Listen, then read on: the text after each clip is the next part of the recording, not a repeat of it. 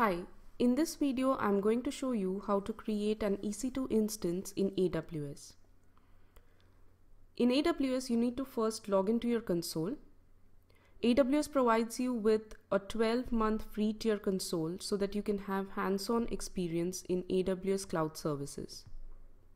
I've logged into my console. Now whenever you create an EC2 instance, ensure that you have selected the right region. At the top right corner, I have selected the EU Ireland region.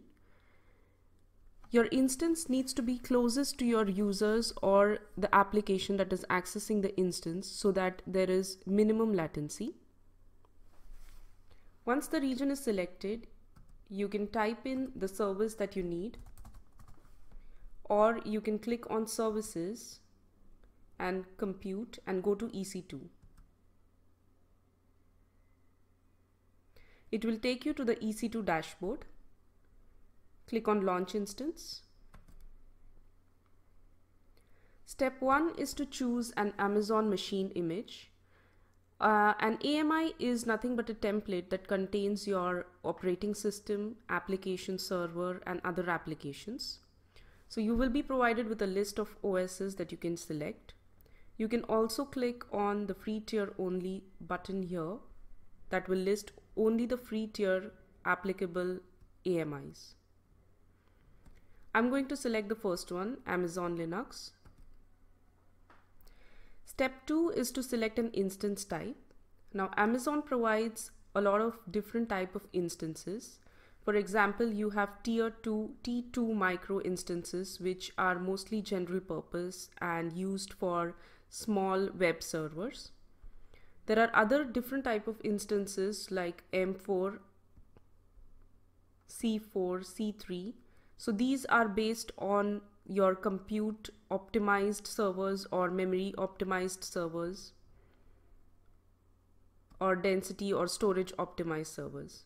So you can select the server here as per your requirement. I'm selecting general purpose T2 micro.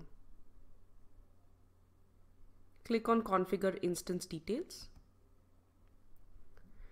Here you need to input the details for your particular instance, like the number of instances. I'm going to keep it as 1.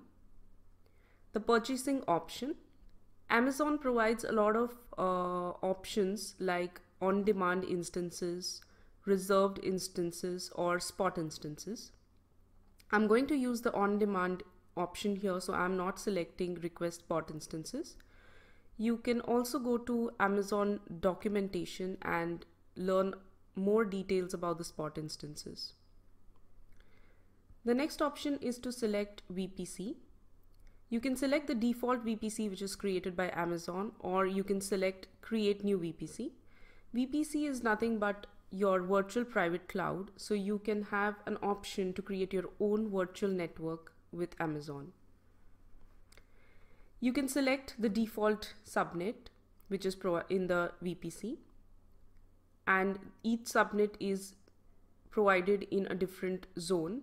So you can select the subnet as per the availability zone, or you can create your own new subnet in the VPC.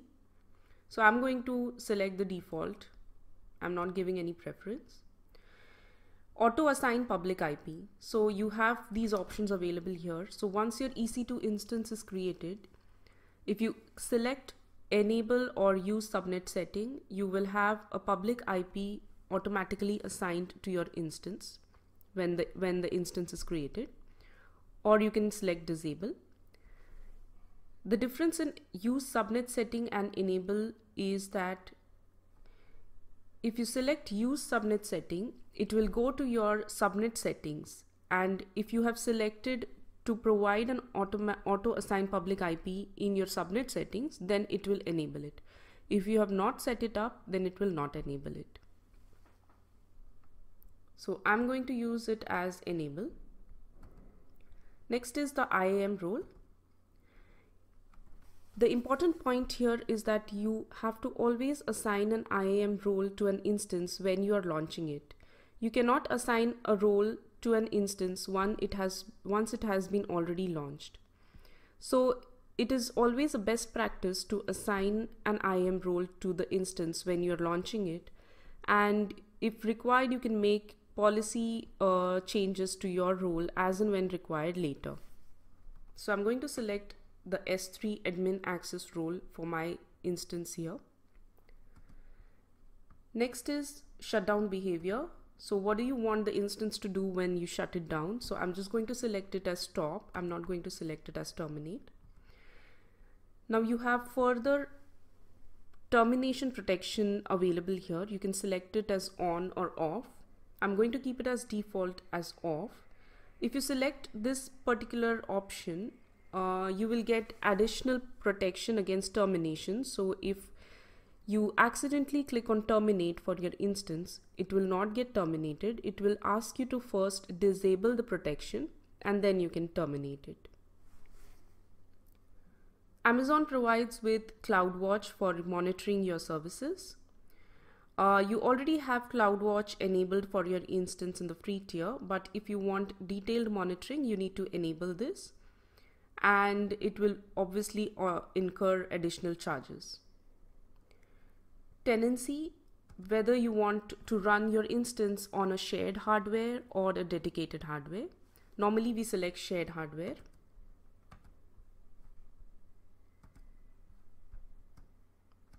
Now advanced details, you can mention your script or a bootstrap script here, or you can mention additional tasks or additional commands that you want to run when your instance first starts up. So you can just start here with your shebang and then you can mention your commands here. So this is how you can start writing your script here. I'm not going to mention any script as of now. I'm just keeping it as default. Let's go to the next section. Here we will add storage. So there are multiple options provided. You can have elastic block storage here, and the options for your volume type are general purpose SSD, provisioned IOPS, or magnetic. So GP2 is general purpose. It will give you around 10,000 IOPS. Provisioned IOPS are for high IO throughput servers, and magnetic volume type would be for low IO throughput servers. So I'm just going to select one volume type here with size 8 GB, and I'm going to select this option which says delete on termination. So once I terminate my instance, the volume type will also be deleted.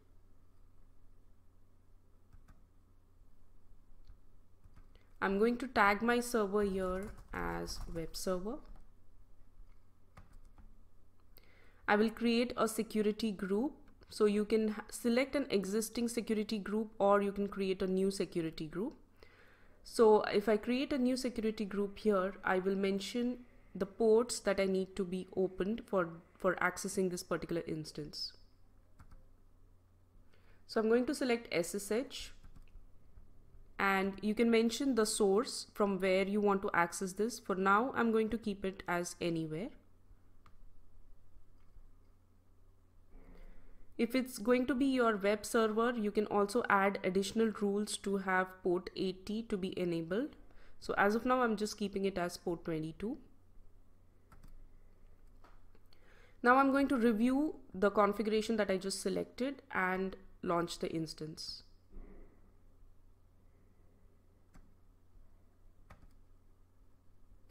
When you click on launch, you will be prompted to choose an existing key pair or create a new pair. So I don't have any key pair existing, so I'm going to create a new pair of keys so that I can access my server.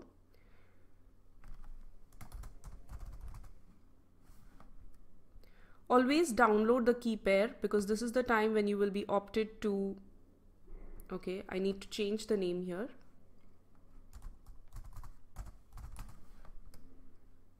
So always download the key pair when you are creating a new instance and creating a new key pair, because you will be able to log into your server only using this key. So always download it before you launch the instance. So now it says that your instances are now launching. If you go to click on your launch log, it will show you what exactly it is doing. It'll take just a couple of minutes for the instance to actually come up. I'll click on this. Now I'm back to my EC2 dashboard. It shows that the web server is being created. This is the tag that I created. The instance type is T2 micro. The availability zone in which it is created. State is still pending because it is not yet started.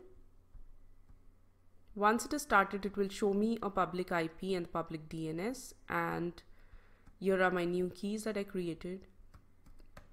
This is the launch wizard one, the security group that was created. So now if you see, my instance is already up, it is running. I can see the public DNS, the public IP is here.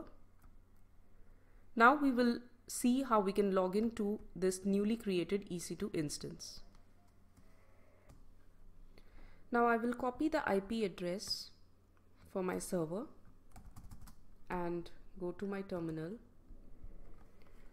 Here I will log into the server as EC2 user @IP and the key. Now we need to change the permissions for our key because they are too open. That's what the error says. So I'm going to change the permissions.